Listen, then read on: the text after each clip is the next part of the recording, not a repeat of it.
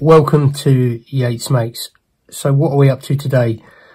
Trying to get as much as I can out of the gel plate to use in mixed media pieces. Areas where we can directly print from objects as starting points, hand-drawn areas, using wet strength tissue for building up translucent layers of collage, and generally just having a lot of fun with all my favourite materials. Hopefully will give you some inspiration and ideas of how you can more creatively use your gel plate too. Let's get into it. Now, why I love the gel plate, well, there's many reasons, but for this sort of work, it offers an opportunity to produce a really substantial starting point for this sort of work. And look at it, it's flexible. So even where the object that I'm using, I'm doing a direct transfer print impression, not sure what we'll call it, but I'm using that flexibility of the gel plate just to kind of wrap around this old decorating paintbrush, which has got some lovely old textures. It's got some embossed lettering on it. It's got all the great fine texture of the bristles, but the fact it's flexible and can slightly mold around the object means I can actually record some of the detail, the kind of relief work in there that if I was working with a solid plate it just wouldn't work. So there you go, there's my starting point. Now I've got a load of black in the negative space, that some of which I want and some of which I'm going to try and use to my advantage or use to create some interest in the piece. And other areas, as I'm doing here, I just want to lift away, and all I'm doing to lift away in the first instance is use some masking tape. You'll have to refresh the masking tape, and I'm cleaning one edge there just to create some contrast and bring the contour, the edge kind of contour of the object out. On the other side I might keep some of the dark just to create a little bit of tonal contrast and balance. So that's all I'm doing here, is varying the size and rip and thickness of the piece of masking tape, because that is going to create some interesting kind of abstract spaces. The torn edges are going to give you some interesting textures as well. Now, if you want to remove any of that surface acrylic in a more kind of focused, specific way, what I found is that a cotton bud or a Q-tip, as it's called in the States, just dipped in the slightest bit of water is a really useful way of removing any of that unwanted acrylic. Now, to get my kind of mixed media piece going, I wanted to get something down on paper, so I'm using some gel medium here to roll out, and this is going to be my wet layer that pulls the print. So I've a nice even thin layer. I'm flipping it over just so I can orientate that kind of element where I want it on my paper. This is 300 GSM Snowden paper, nice and heavy because we're going to be building up some layers. And there you go, there's that first layer transferred nicely. Okay, on to some textures. So here's a quick tip for you. Get your acrylic paint, mix it with a tiny bit of water and a tiny bit of gel medium, and then just swipe it down your gel plate. The water that you've mixed in will naturally disperse those brush strokes into a more kind of pronounced, exaggerated, almost like kind of poppy style brush stroke, the sort of thing you might see in a kind of Liechtenstein painting or something like that. I don't know why I love these things, you might not, you might, but I wanted a swipe of kind of paint running down the middle. So all I've done there is let that dry on the plate, and it took quite a long time. Once it was totally dry, I then used a layer of gel medium again to lift that, transfer it, again use the transparency of the plate itself to help position where I wanted that feature on my mixed media piece. Okay, I'll just zoom in a little so you can see the texture, that kind of drippy, broken brushstroke texture that I've managed to achieve. As I said before, not sure why I like it so much, but it just visually something about it. So I'm mixing up a little bluey grey here, and I want to create some more textures, this time to transfer onto wet strength tissue and use as collage. So I'm going to use some text, and I'm using magazine pages, glossy magazine pages, to transfer some text of varying fonts, varying sizes, varying kind of boldness as well. So this is a little hit and miss. It usually works quite well. I found text, because it's very high contrast, as long as you're using the kind of black text on white background, you should get a fairly reliable transfer. Thin layer, light pressure. Now here I've let that text layer dry completely, and I'm using a technique that I picked up off of Sally Hurst from doing the Gel Printers Summit. Rolled out a colour, and I'm using a little atomizer kind of spray bottle filled with water to spray onto that wet yellow paint, and that is just, the water is dispersing that paint nicely, and then you've got to exercise some patience, let that dry fully. Now while that's drying, I'm gonna produce in a very similar manner a whole sheet of this texture. So I've gone for a very kind of warm grey this time, and I'm kind of putting in a colour blend coming from one edge, and I'm then going in with my atomizer bottle again while that paint is wet on the plate. And you'll see here fairly quickly, all I put it into is an old lens cleaner bottle that I've rinsed out, filled with water, but you can see already within seconds little areas of separation are going to start occurring on the plate where that water is doing its magic. Now you leave that for long enough and you'll get a really interesting texture. I'm not going to bore you to tears. That sat there for about 2 or 3 hours. Now I love using the flexibility of the gel plate, as you saw earlier in the video, but you can kind of roll and crack some of that paint as well. Again, that might give you some interesting textures. So here we're moving on to the transfer. Again, gel medium, because I want the transparency, because I'm going to be transferring this onto wet strength tissue paper. You just got to try and stretch it out as best you can, avoid your wrinkles. Again, let that dry about 10 minutes, and there you go, an interesting kind of almost like a peeled paint type texture. I'll put a black, or I'll put my cutting mat under, just so you can see that a little clearer. So I'm going to focus this texture on the left hand side, but I want to use it in the negative space around some drawn elements, and this is why I love working in mixed medias. I mean, those of you that know my channel know I love drawing, and I love to incorporate drawing and with working with the gel plate. So there's that piece of collage material that I've just transferred onto wet strength tissue. And what I've done is I've sketched out a little palette knife and shape of a brush from my brush pot as well. And I'm going to use this piece of collage material that I've made in part to kind of form some texture on the handle, on the actual object, but also in the background. The two are going to kind of bleed into each other, and this is why I love using this wet strength tissue, is that you can really work with the transparency of it and work over the top with subsequent layers, as I will do in a moment. So I'm back to this little area of text with some yellow that I've dispersed with some water to create some textured layer. Again, going to transfer this with some gel medium onto some more wet strength tissue, leave that 5 or 10 minutes, peel that up, and I've got some more interesting layers to work with that are going to reveal some of the layers I've already got down. So this piece I'm going to try and work into the negative space. That is the space between the objects, the two objects I've just drawn, and to see if I can start pulling the objects forward out of the paper essentially, and forward in the composition. So all I'm doing is using again that transparency of the tissue.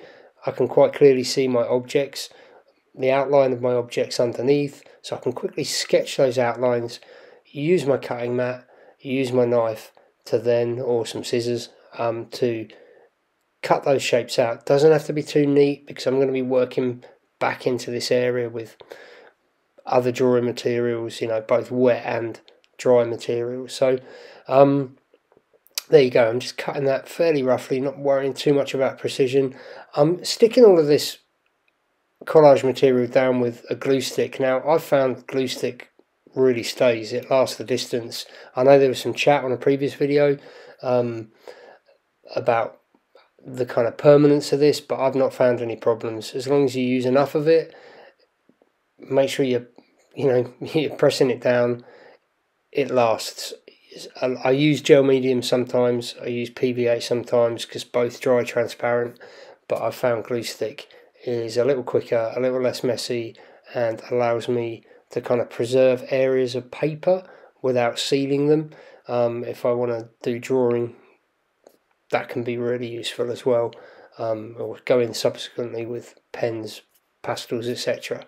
So again, just tracing out some more areas just to identify the shapes I need to work into the negative spaces. I think, in my experience, people who love to draw, they often neglect negative spaces, and I think working into them with collage before you get going with the drawn parts can make a lot more interest, create a lot more interest, but can also really cut down the amount of work you can do. You can describe a lot about the form of an object just by using negative space.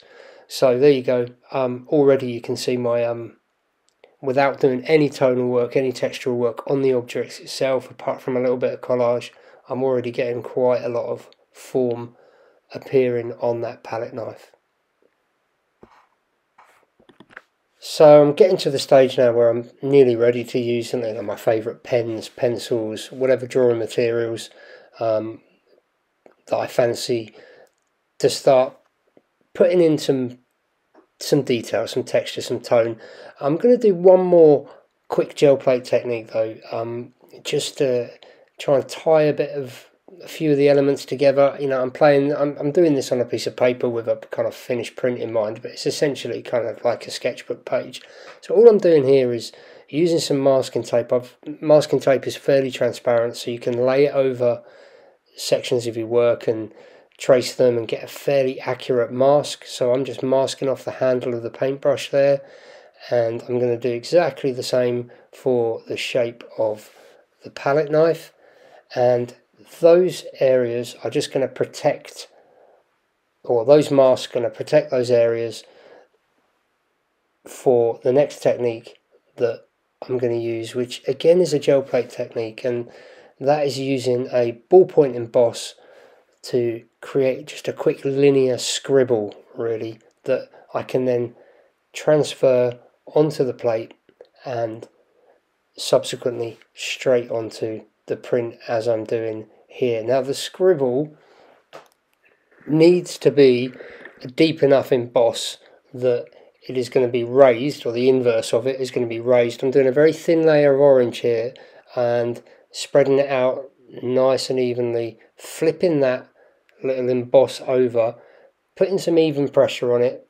You're not going to get a perfect print here because the scribble is quite tight in places and I press quite hard, but what I don't want is perfection. What I want is a really broken line that actually would be quite hard to do in pen directly onto those surfaces. So I think even though this might appear to be quite laboured, actually it's going to give me a more gestural mark that's a lot easier to control and would actually be quite hard to apply in a pen and get the sort of control and opacity that I want as well. So I'm just laying that over the top of the area, and of course across the top of the masks, the masking tape masks that I've just made. Let that dry for a little while and peel up your masks, and then you've got, well, what I was hoping for was this, a further layer of texture that just runs behind my objects to kind of tie them together and bring it forward. So now I'm just working in with my Pro markers. I'm working in with a water soluble pen, using a brush pen to dilute some of that and create some greys.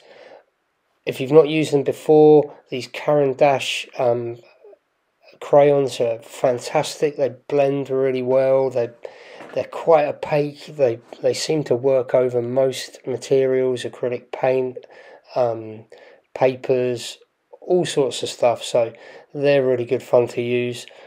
Just going to blend those in to try and get some of those metallic surfaces, just enjoying the textural variety that they offer, working against that kind of layered paint texture, jelly plate, collaged areas as well. That's what I aim for with mixed media work, is really enjoying the different qualities of the mixed media materials that I'm using. Okay, this, the remainder of this is fairly self-explanatory. It's just layering, really, working through. This is just HB pencil, just trying to identify some of the key tones and details, get a little underdrawing in, going in again with a water-soluble pen, using my brush pen to dilute and disperse some of those areas, create a few blends, get that kind of metallic feel. There's a lot of kind of old crusty paint stuck to the end of this palette knife. Another reason why, what attracted me to drawing it in the first place. I love drawing everyday objects. So yeah, there you go. Not a lot of commentary needed, really. If you enjoy drawing, you'll kind of relate to this, I guess. You may do. But certainly I'm enjoying it more because of that work I've done into the negative space. And it is actually, even though you see me doing quite a lot of work here, it's minimising the amount. There's a lot going on in the background that helps kind of describe that form as well. So Pro markers, again, I love Pro markers because you can layer them, particularly the kind of really pastel-y, very light coloured Pro markers. They're such fun to draw with, really good fun to sketch with out and about, figures, buildings, whatever. So there you go, yeah, just layering and layering until I feel like calling it a day. Best thing about this sort of thing is you just don't feel any pressure with it. There's no great objective, I guess is the word, beyond just enjoying the materials, and in that you can just get lost. A little more collage work going into this negative space, just to try and lift up the white of the handle of the thin paintbrush, the fan paintbrush on the right, and pretty much there. Okay, finish this one up now, run a little bit of collage through there, just cut it to shape, bring the sort of profile of that brush forward a little, got that kind of vertical accent to go with the other ones, and then just broken it up with a horizontal one there, just trying to tie bits of the composition together. I may have overcooked it, who knows. Look, the main thing I'm trying to communicate is texturally, if you can get some interest, some variety to your mixed media work, it really doesn't matter what the subject matter is. It's if you're presenting something that's got some visual interest. And, there's elements of this that I'm really pleased with. Mostly, though, I'm liking how the textures combine. And yet another reason why just gel plates are so good so versatile for helping get a variety of textures that you can start combining, whether it's in a single kind of monotype, or whether it's, as here, with a bit of collage, with a bit of hand drawn, with a bit of printed. I mean, they're just incredible. Okay, here's a couple of sort of close-up details, just so you can see how those textures are working, and then we'll move on to another quick example.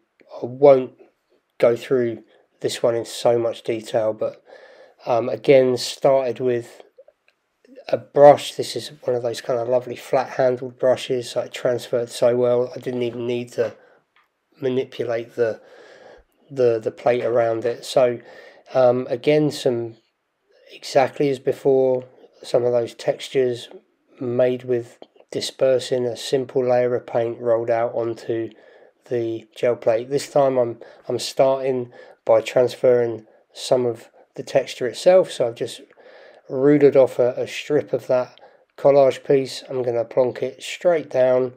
Again, it's a starting point that I can then build up and build upon, and again, I love the transparency of this wet strength tissue, just so lovely to work with. I'm ripping back edges there where I only partially applied glue stick, just to get a break in that shape. Here's my gel plate transferred brush that, again, I did some work on the negative space and the background.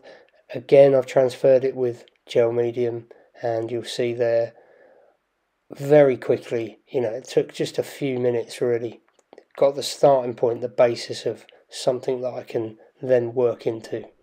So again, some hand-drawn parts, scribbling in, just working with a pencil first, just getting my basic shapes done. Had a little bit of scribble to get some background in there as well. Working with my soluble handwriting pen, using my brush pen to dilute those inks a bit, get some metallic textures, building up the layers. Does not take long.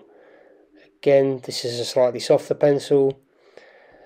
Now here I'm going to work in some different layers of wet strength tissue collage. Again, this was gel plated. This time though, I used some cardboard to stamp in because I wanted some more kind of industrial looking textures to go over my peeling paint. Again, as I did with the previous example, just tracing off, using the transparency of that tissue paper to get a more exact shape to work in as a collage piece into my negative space. Again, using glue stick, as I said before, I find it totally adequate. It's very permanent. It's not going anywhere, especially as if you were to, you know, do a piece to frame, it's going to hold it all down anyway. So yeah, just working in some more layers there with my initial layers peeking through, obviously, because I'm using this tissue paper, which is just fantastic stuff. Definitely worth buying some wet strength tissue, sometimes called carnival paper too. I've tried to use just your kind of bog standard tissue, but it's a nightmare. It rips, it falls to pieces. So here you're going to see me, just like in my last one, I'm going with that fan brush as well, and again just trying to use negative spaces to describe the form, particularly on the handle, rather than actually drawing it. So I am essentially drawing it in a way, but just through collage and through negative space, and then I'm going to preserve the drawn areas as I did in the last one, just for the very top detail, the metal kind of moulded part at the top, and then the bristles. And a little bit of outlining just to get a bit of clarity down at the bottom, but that's all it needed.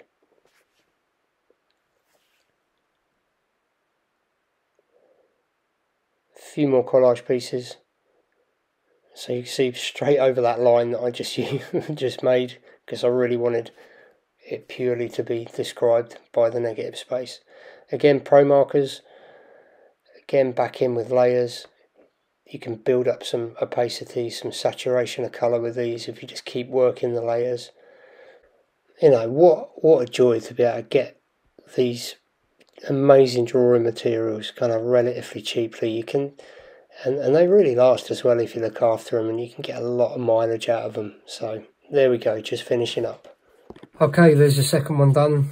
Kind of finished a little more simple. Probably more pleased with this one. Just feels a bit less fussy, less laboured. And I'm, you know, again, gonna have to say thanks to Sally Hurst for this sort of like water dispersal kind of technique, mixed with the layers of kind of corrugated card to get these textures, and then working on this wet strength tissue to get that translucency.